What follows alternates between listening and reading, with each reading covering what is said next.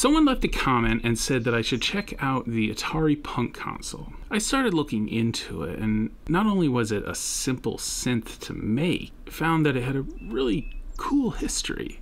The Atari Punk Console was created by Forrest Mims back in 1980. It was called the Sound Synthesizer, and it was published in a Radio Shack book called Engineer's Notebook, the Integrated Circuit. About 4 years later, they republished it in Engineer's Mini Notebook, which I happen to find. They renamed it Step Tone Generator and added a 5K pot to the end. Being in multiple Radio Shack notebooks and being so easy to make, what made it a great little project synth for kids and, you know, people learning to build electronics in the early 80s. But up until 2000, this really didn't see the light of day. The synth really didn't start to make a comeback until the early 2000s with the rise of chip music, circuit bending, noise scene in general. And in 2005, a company called Caustic Machines took the original diagram,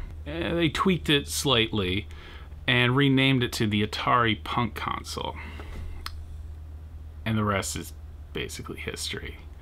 Since it's so simple, a lot of people really just took to creating really amazing boxes. There's even been a VST audio plugin made about this little synthesizer. The concept of the little synth is pretty simple. There are two timers running in conjunction with each other. The first is basically a square wave oscillator running constantly, you know, a constant sound. And from what I've learned, the timer is running in an astable state. Basically, an astable circuit is one that is not stable, and it is constantly going back and forth between two different states, creating a square wave. The second timer, which is in a monostable state, creates the pulses or steps that you hear when you move the second pot around. Originally, this used a 556 timer chip. I'm using two 555 chips. It's essentially the exact same concept. Here, tell you what, let me draw that out for you.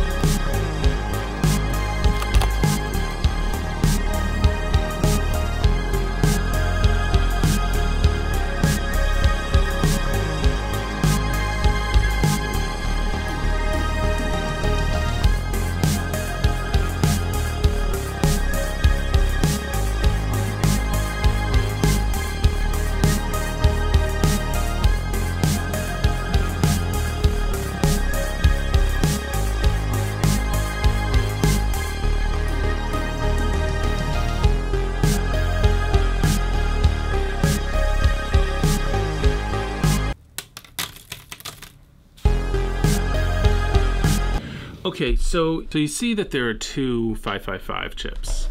There was a couple of other changes that I made to the diagram. I replaced the first 500K potentiometer with a 50K. Why did I do that? And the second potentiometer, which is also a 500K, I replaced with a 100K. I also replaced the 0.01 microfarad cap with a 0.1. The reason I changed these is mainly out of just I didn't have the other components. I'm not going to solder this all together.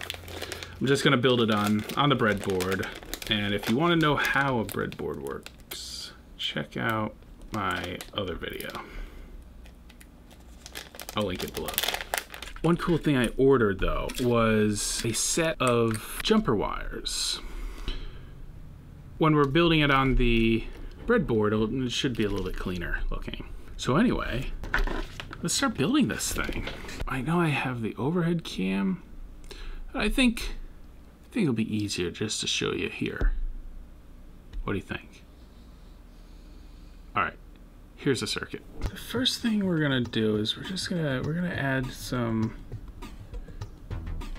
the power. The other thing that I forgot to mention, this is the first time I've actually built anything using schematics. So if I do get anything wrong, let me know. And again, for anyone that has already seen some of my videos, I am a complete beginner at electronics. And of course, I know that I'm going to make mistakes. So the next thing I'm gonna do is I'm gonna throw the two 555 chips right on here.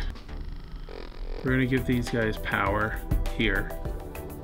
And on the other side, on number 1, gonna give that negative power. Okay, so now that the chip now has power to it, we're gonna add in the potentiometers. Now, this is where the original diagram and the one that I copied, which I'll link below, is looking for a 500K potentiometer. I'm gonna switch off for the one on the first chip to a 50K, and the one on the second with a 100K. All right.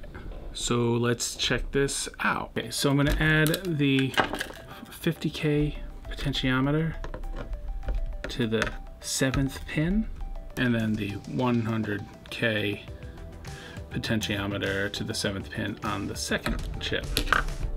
In the diagram, on the first chip, we're gonna take the 7th pin and bring it down to the 6th pin using a 1K resistor. Okay, so like I was mentioning in the other video, we're going to use capacitors to kind of create a high-pass filter on the sound.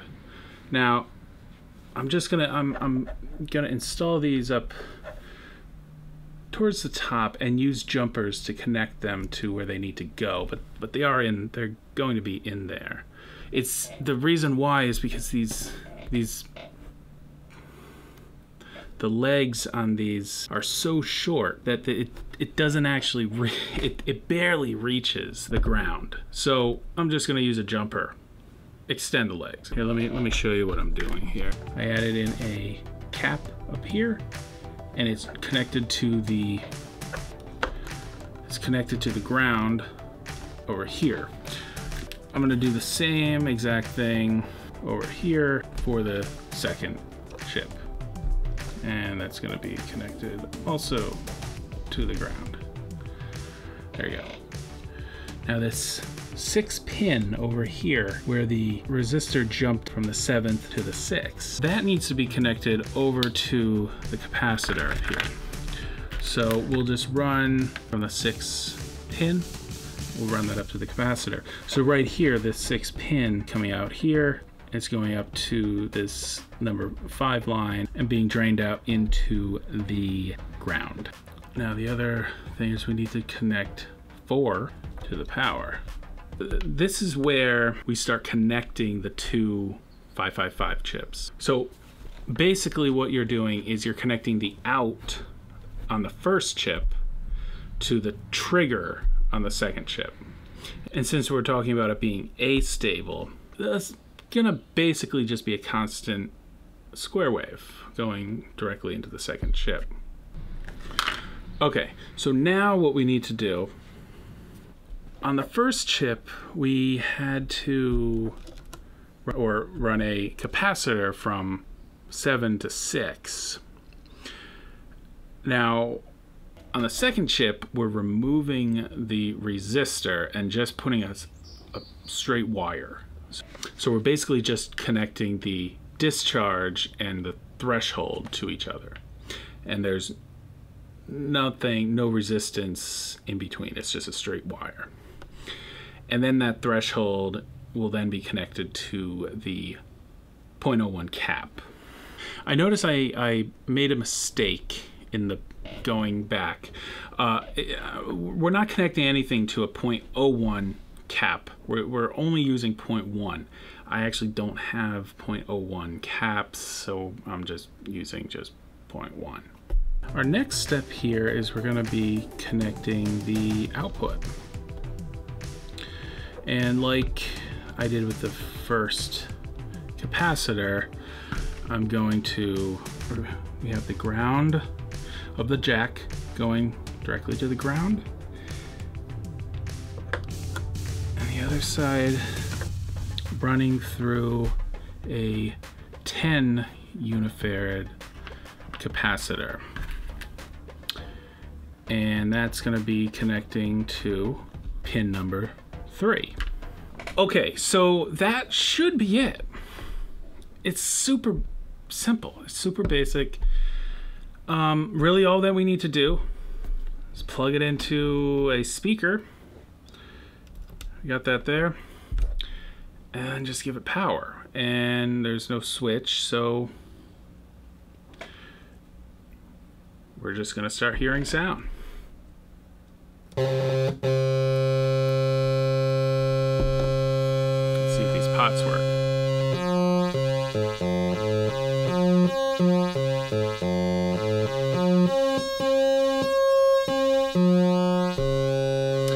Now this pot that I'm playing with, this is the 100K, and this is on the second chip. And this is the 50K running off of the first chip. It does sound like Atari.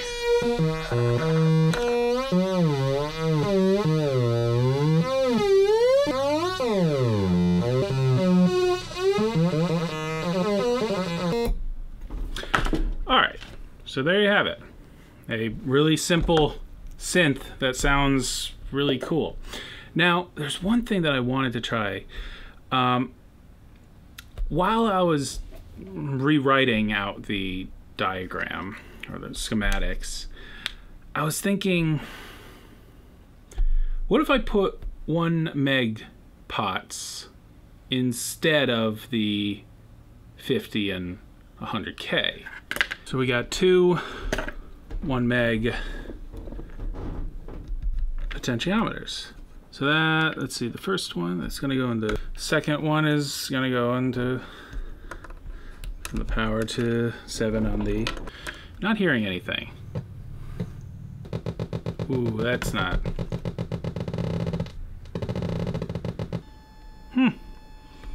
Doesn't really sound that great. I'm gonna put 100K, or yeah, 100K on the top one, and keep the 1 meg on the sound from here. Oh, there it is.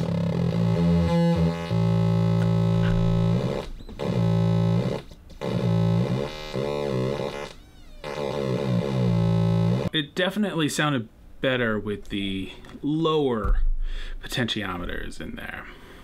So there you go. There's a really simple synth that you can make, and like if you do it on a breadboard under 20 minutes, if you're soldering it, man, then maybe an hour. I don't know. I'm horrible at soldering, so that will probably be a later episode. So on that note, I'll let you get going. Have a great morning.